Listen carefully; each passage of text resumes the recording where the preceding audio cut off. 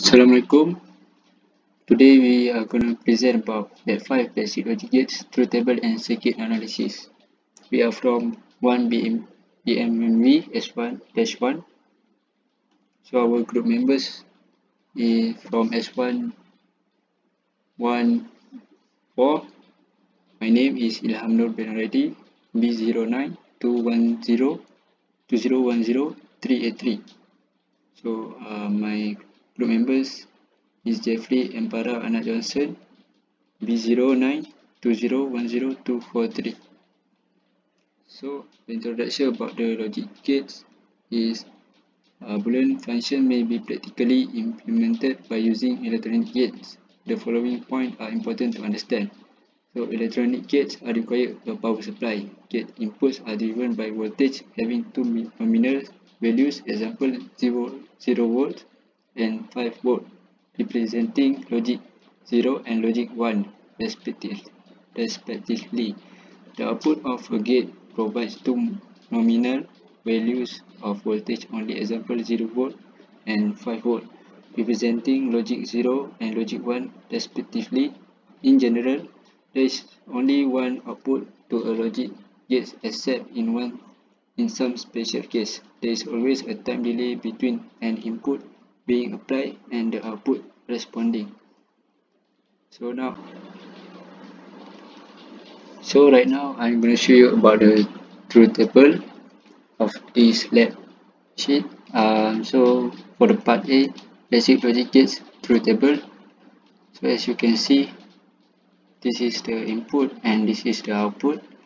So for TTL IC type for 7408 is for AND gate, 7432 is for OR gate, 7404 NOT gate, 7402 NOR gate, 7400 for NAND gate.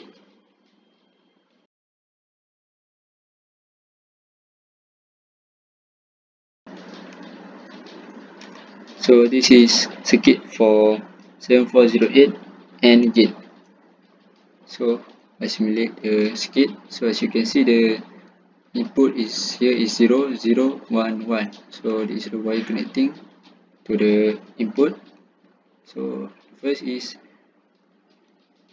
input for 0 0, output 0, input 0 1, output 0, input for 1 0, output 0, input for 1 1, output 1.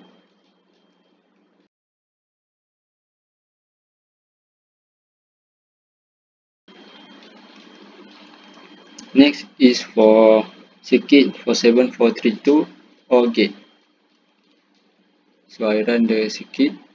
So for the input for 0 0 is 0, input for 0 1 is 1, input for 1 0 is 1, input for 1 1 is 1.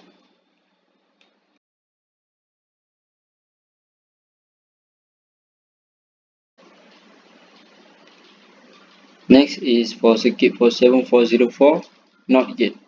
As you can see, the input is 0, output 1, input 1, output 0.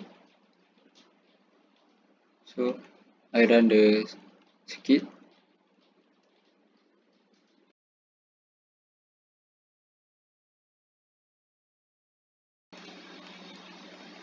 Next is for 7402 NOT gate. So I run the circuit. So the input for 00 is 1, input for 01 is 0, input for 10 is 0, input for 11 is 0.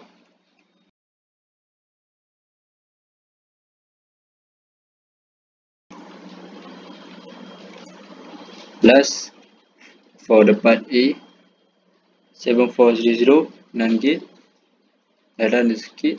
So input for 00 is 1, 01, output is 1, input 10, output is 1, input for 11, output for 0.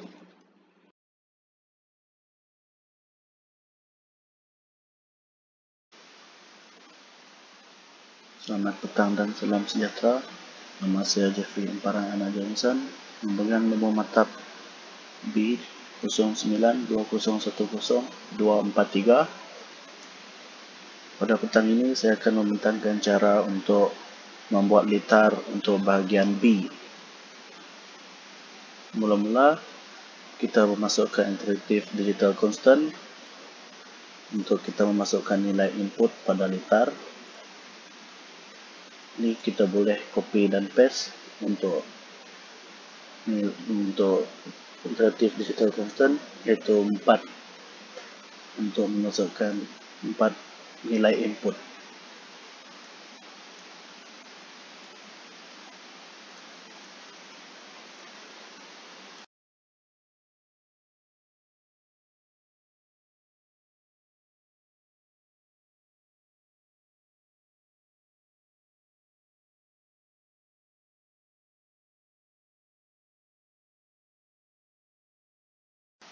Selepas itu kita memasukkan not get pada litar.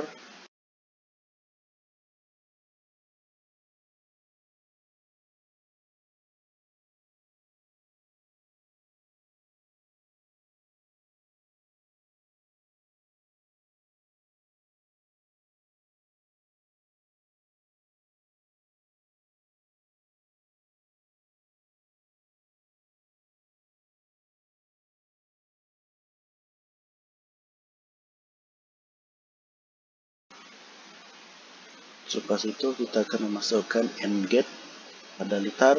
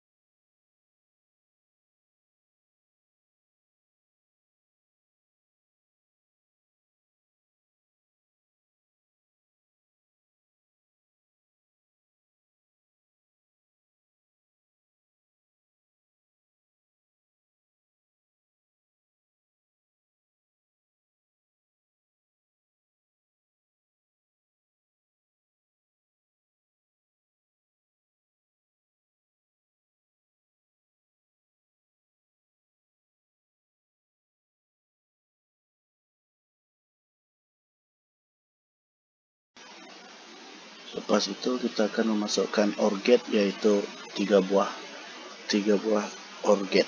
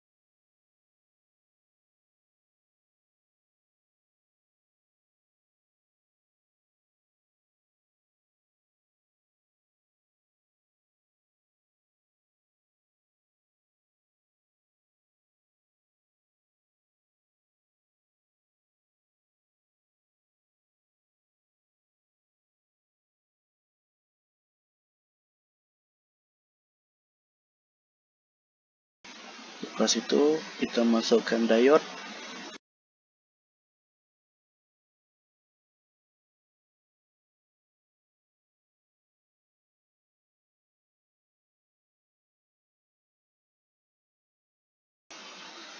Dan jangan lupa untuk grounding.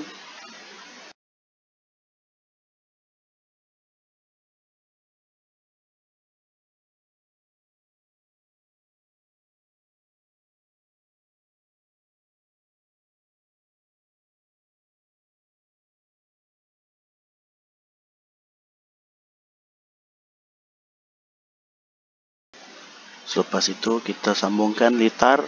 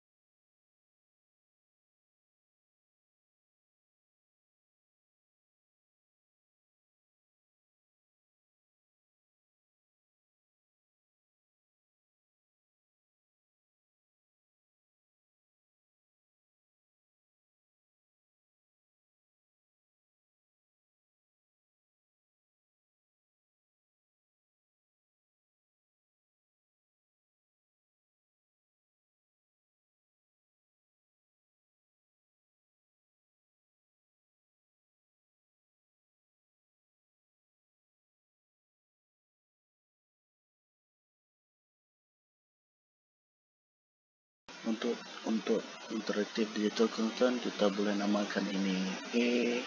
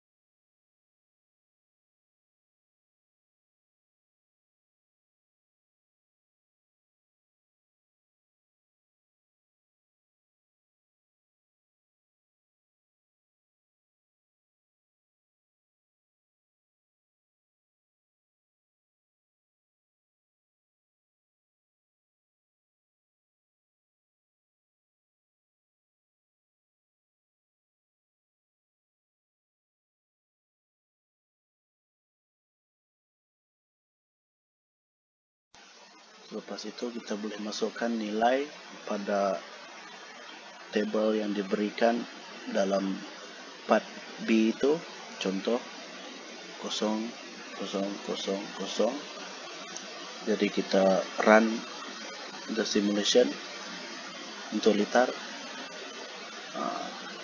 Kalau menyala menunjukkan dia output dia 1. Coba untuk 0011,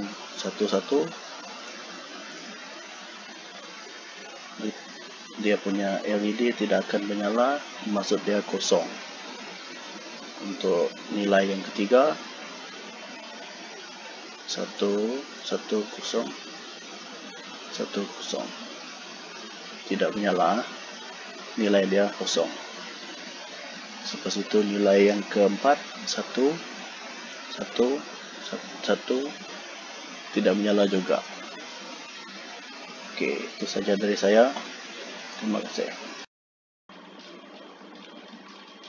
Next is for discussion and conclusion.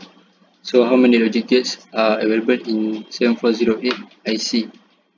As you can see, 7408 IC has 4 logic gates available. Next is for 7432 IC. If pin number 9 and 10 is used as input, what pin number used for output?